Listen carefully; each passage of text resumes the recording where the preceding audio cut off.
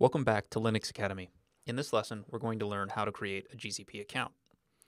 So if you're interested in creating a Google Cloud Platform account, you want to try services out, Google offers a free trial period in which you get $300 credit to use for 60 days. The process is similar to AWS. All you need is a Google account and a credit card to get started.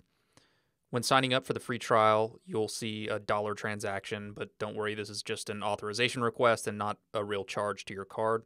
They just want to validate that you're a human and not a robot.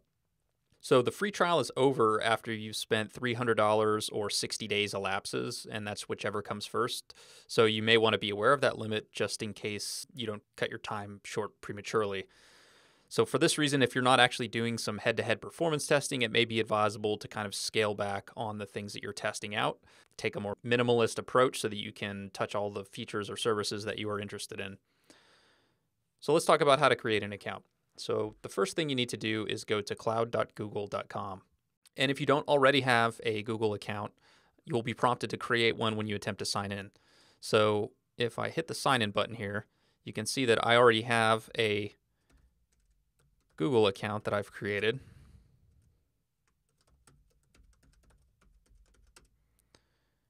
And I'm going to sign in with that account. Once I've signed in, I actually have access to the console now. So as you can see, when I click console, I am prompted with this card interface. So the first time you log in, you're going to see an accept or decline request for update emails. And you're also going to be prompted to accept terms of service. And you'll need to accept those before you can use it. So each of the services on the platform has an acceptable use policy that governs what you can and can't do, and you have to agree to that before being able to use the services.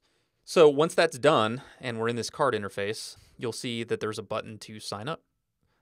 This is the free trial, and here I am agreeing to both the terms of service and that I do not want to receive email updates right now. So I'm going to click agree and continue. And so I have a couple of options here with the account type. I can choose a business or individual. For the purposes of this video, I'm going to choose individual. And I've filled out my name here. And I'm just going to fill out the details. Once you've supplied your billing information, you will be greeted with a pop-up that asks you to tour the console and gives you some information about the free trial.